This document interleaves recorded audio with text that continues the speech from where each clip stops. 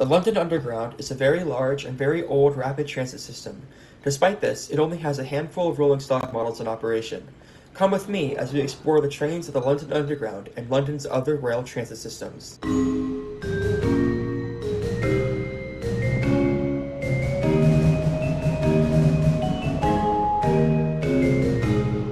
Before we begin, please like the video and subscribe to the channel for more content like this. Also consider supporting me on Patreon, a link is in the description below. This video will cover current and future rolling stock in use on London's rail transit systems. National Rail, Overground, and Elizabeth Line rolling stock may be covered later. Videos on the Underground's historic and departmental stock will be forthcoming. I also want to give a huge shout out to South London Railway Photography for allowing me to use their footage. I'll put a link to their channel in the description below. But first, take a look at some commonalities between the tube stock. The trains all feature bright white lights with strip maps showing route information. Most trains have LED displays to show destination and next stop info, while all trains have automated announcements. The 1992 stock, 1995 stock, 1996 stock, 2009 stock, and S stock are all equipped for automatic train operation, where the trains drive themselves and the driver controls the doors. The seats in all trains are upholstered with moquettes.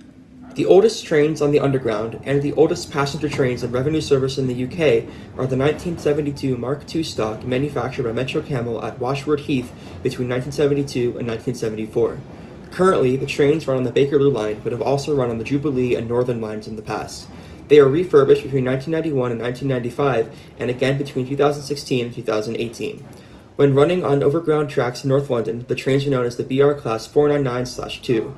The trains have a mix of longitudinal, down the length of the car, and transverse, across the width of the car, seating, which has become a unique feature among tube trains as longitudinal seating provides more capacity in general. The seats have a brown moquette as well as brown floors to match the color of the Bakerloo line on the tube map. There are 231 cars arranged into 7-car sets. Going from south to north, the cars are driving motor, DM, trailer, T, DM, where the guard sat before one-person operation, uncoupling non-driving motor, UNDM, T, and DM.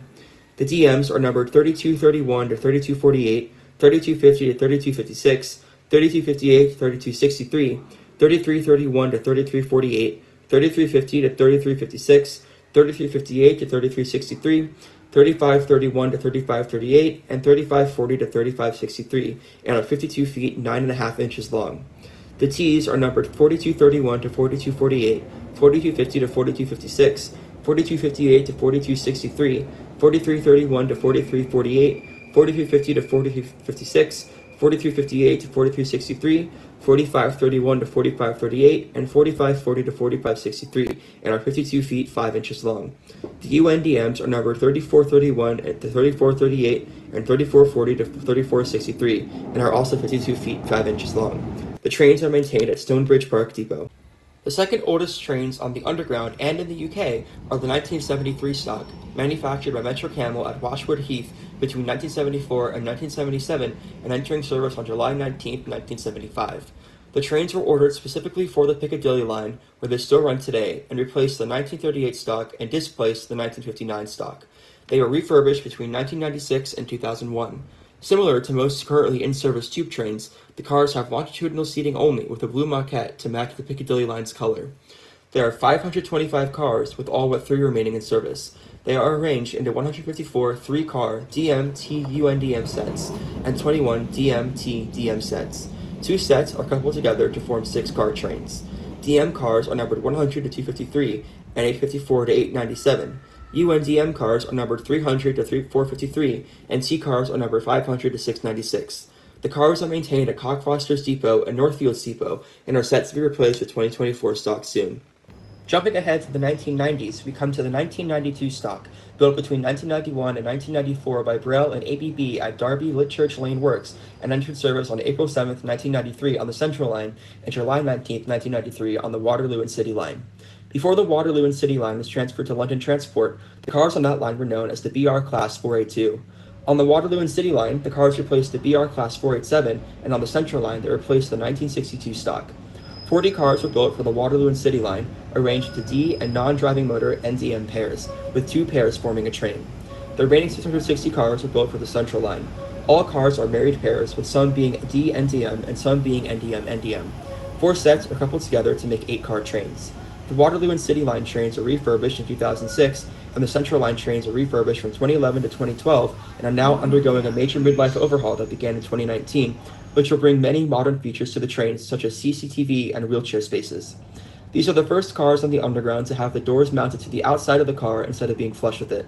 The interiors of the Waterloo and City Line trains are teal to match the color of the line on the tube map, while the interiors of the Central Line trains, pre-midlife overhaul, have a blue seat moquette with red stanchions. Post-midlife overhaul, the moquette has been changed to red.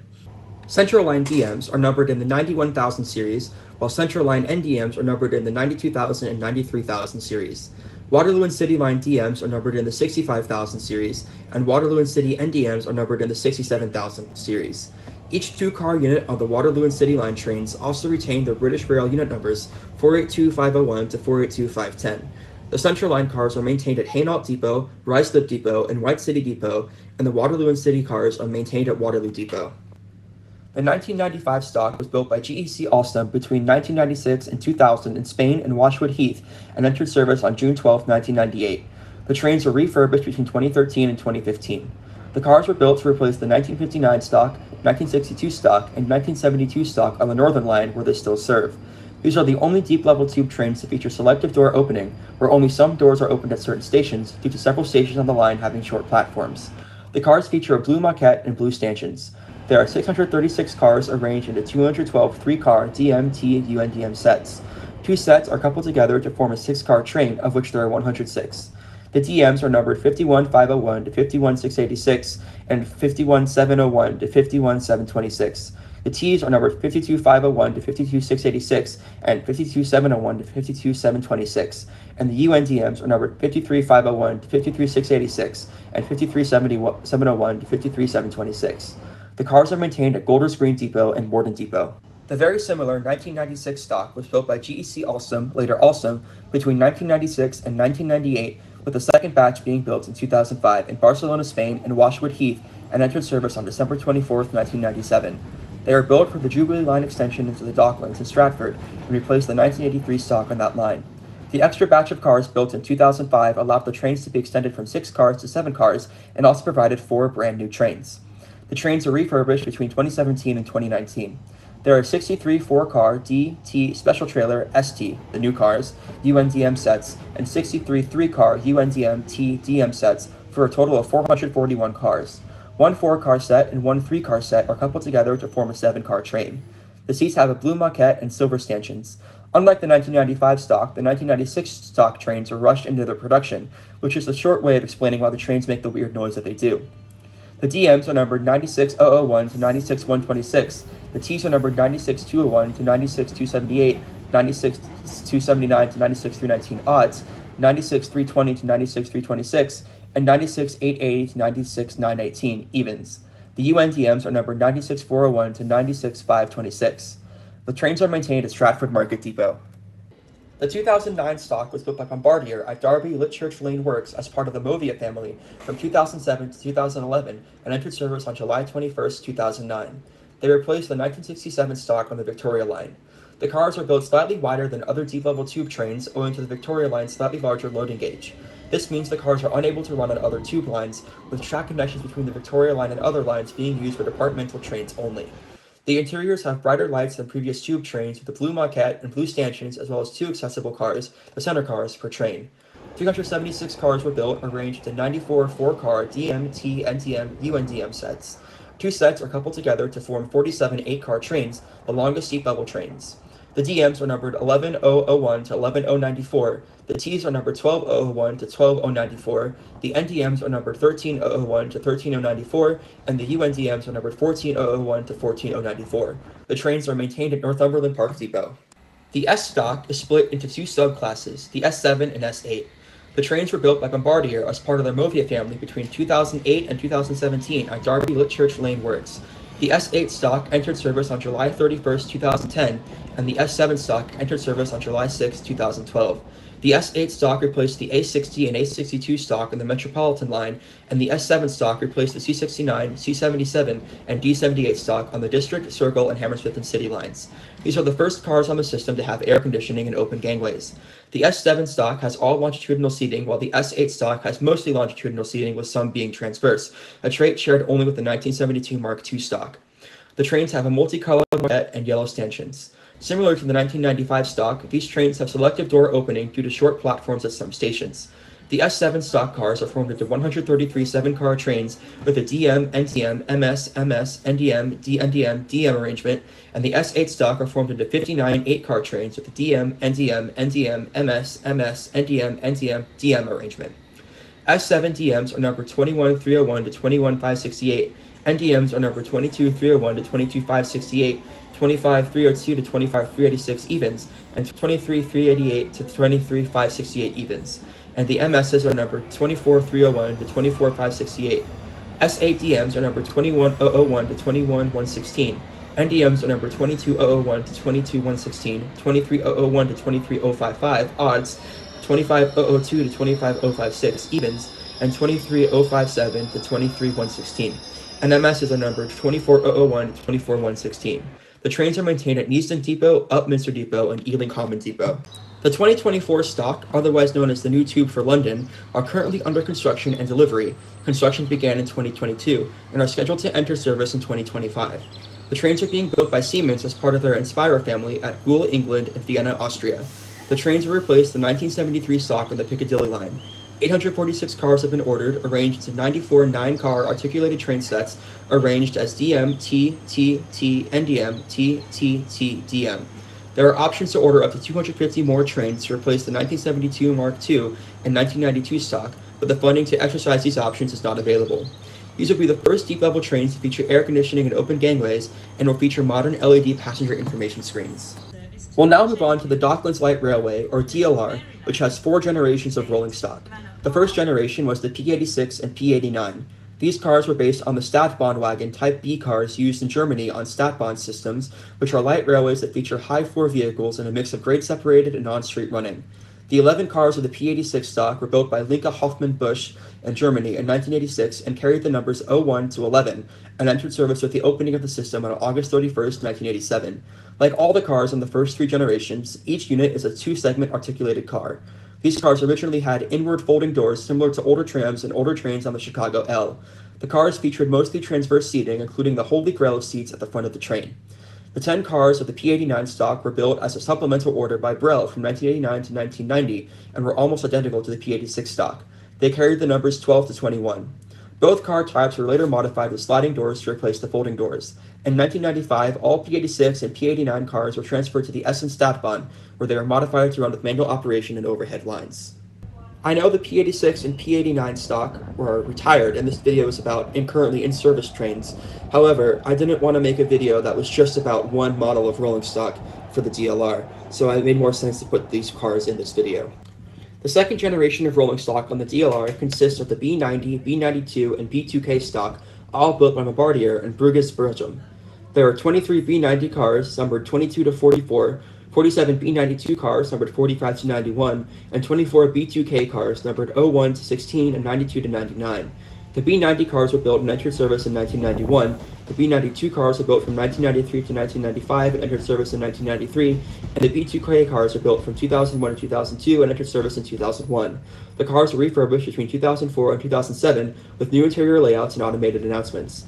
2 B90 cars, 1 B92 car, and 1 B2K car have been scrapped, with the rest of the cars remaining in service. The third generation of DLR trains is the B07 stock, built by Bombardier. There are 55 cars, numbered 101 to 155, split into 2 batches. The cars entered service in September 2008 and feature a new interior layout. These were the first cars on the DLR to operate in 3-car formations. All DLR cars are maintained at Poplar Depot and Beckton Depot. The B23 stock was built by CAF in Spain, and their entry into service has been delayed due to technical issues. There are 270 cars on order, arranged into 54 5-car train sets that are more metro-like instead of the Stadtbahn-like older cars. Each 5-car train will be the same length as a 3-car train of older cars. The trains carry a new livery featuring the DLR's color on the tube map and have a new interior with mostly longitudinal seating, with the exception of the Holy Grail seats at the end of each train.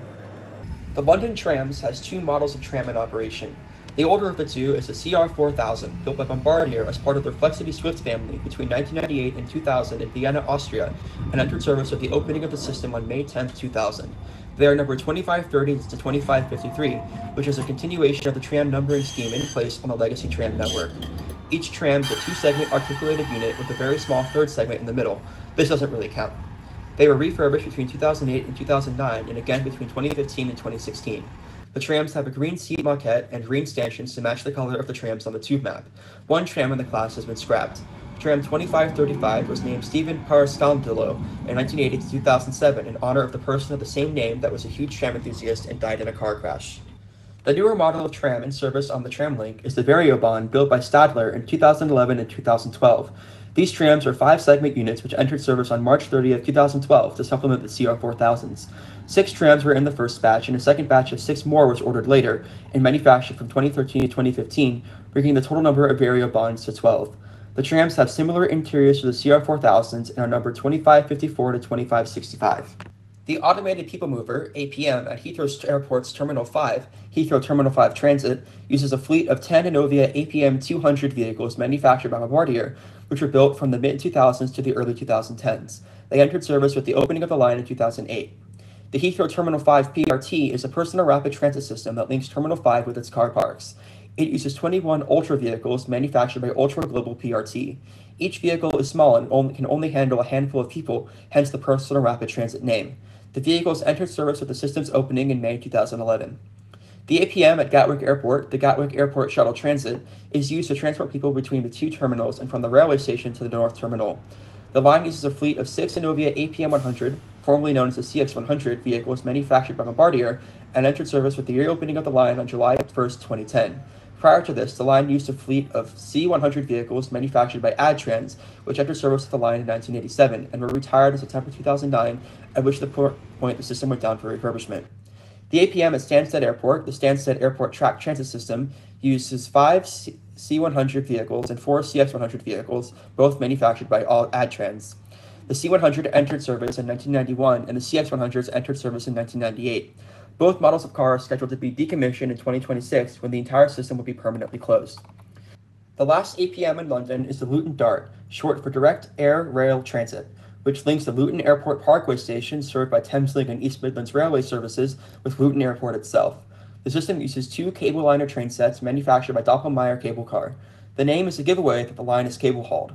Unlike some DCC Cabeliner systems, like the Oakland Airport Connector in the San Francisco Bay Area, each train set runs on its own dedicated track, shuttling back and forth.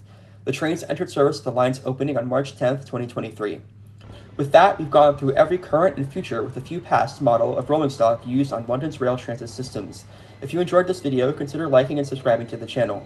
Videos about the historic and departmental stock of the Underground will be coming out in the coming months, so be sure to be on the lookout for those. Also consider supporting me on Patreon, where you can get early access to videos and bonus footage compilations of things that didn't make it into full-length videos. Thanks for watching, and I'll see you in the next one.